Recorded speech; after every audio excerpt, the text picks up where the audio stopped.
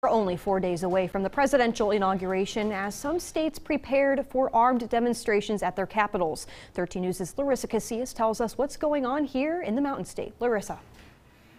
Well, Haley, not much is visible to us, but West Virginia's Homeland Security did say they are monitoring the situation with the input of other law enforcement agencies.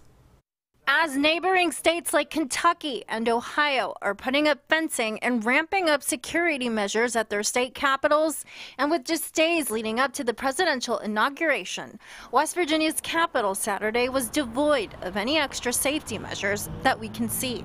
We want a wonderful session. We need to watch and protect our legislatures. That's because West Virginia Homeland Security Advisor Tom Kirk said Wednesday during the governor's press briefing that they aren't aware of any credible threat in our region.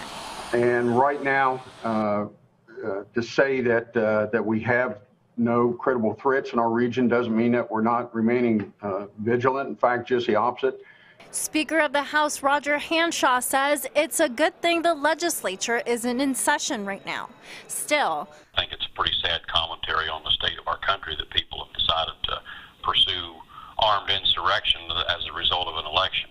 I mean, the hallmark of this country for 200 years has been the peaceful transfer of power from one party to the next. Other delegates we spoke with said they felt safe at the Capitol with metal detectors and security at all of the entrances. It's amazing how fences work now and walls work, but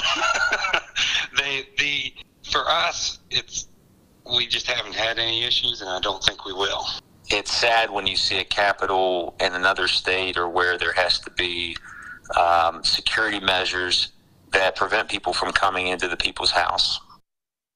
And on that note, preparations are already being made for the governor's inauguration Friday, which he says will be scaled back from previous years. In the studio, Larissa Casillas, 13 News. Back to you, Haley.